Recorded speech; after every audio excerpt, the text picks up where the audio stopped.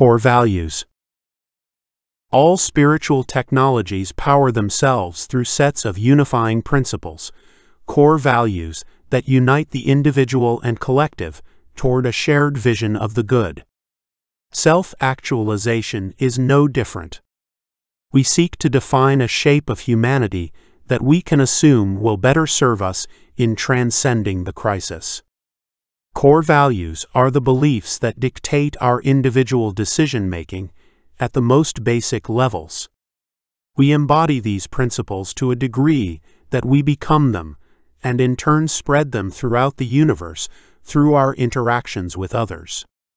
Our establishment of new core values in alignment with the single truth begins our journey toward discovering, recognizing, and expressing our internal infinities. We actively establish new core values as a framework for guiding the individual toward an understanding of what matters and what does not. Life is a constant struggle of trying to remain focused on directing our time experience toward our visions of greatness while being exposed to a relentless assault of distractions and disappointments. Happenings that seem important or interesting only drive us further from creation in our image. Embracing the single truth is a path to exercising our divinity within the moment, connecting our internal infinity with the external infinity in harmonious alignment. The better the individual can align themselves with these beliefs and actions, the more godlike they become.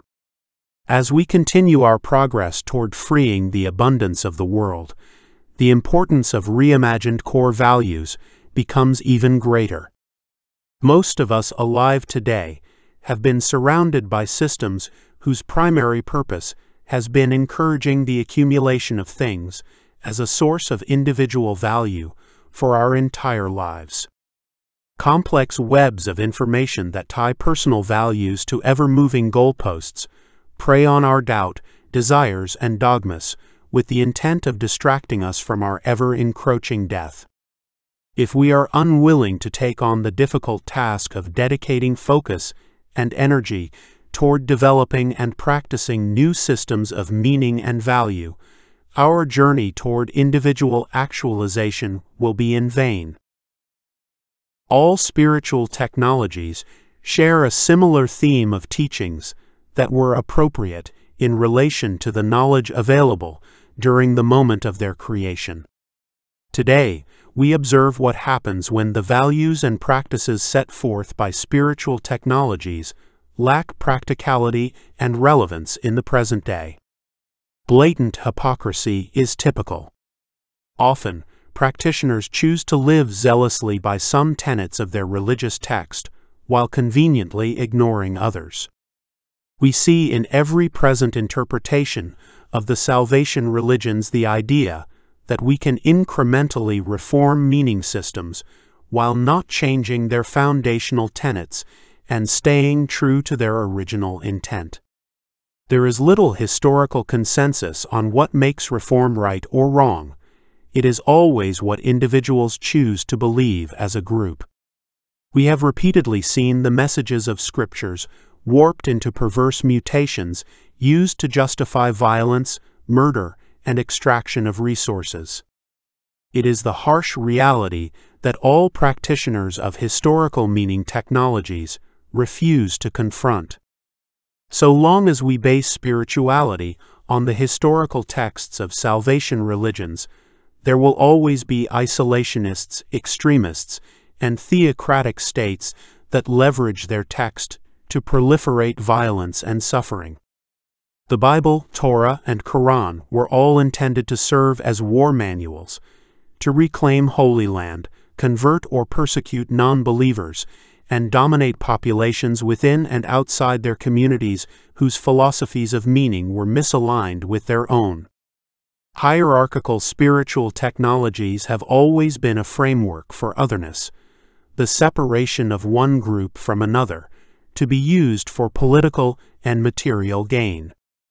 History shows us that when spiritual practice begins to conflict with material and political goals, individuals and groups are quick to ignore mandates they once considered divine.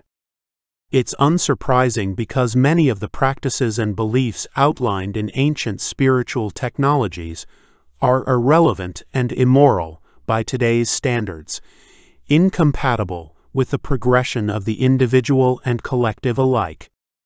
Therefore, we seek to create core values that are unattached to our present ignorance and avoid ties to and worship of a divinity outside our grasp and comprehension. So, how do we define a set of core values that will guide us toward transcending crisis? The single truth provides a clear framework to begin from. We want to combine our spirituality with the practice of self-empowerment within the moment. Whereas in the past, core values were bound to the imaginary will of an oversoul we couldn't possibly comprehend, now we tie them to our individual divinity, imagination, choice, and creation. Our core spiritual values combat otherness because they are unbound to the creations of past humanity. In a relational universe, there is no difference between the individual and others beyond our fractional embodiment of the observer. By rejecting divinity after death for transcendent being during life, we further solidify our value foundation in being human and away from pleasing an abstract God of our own making.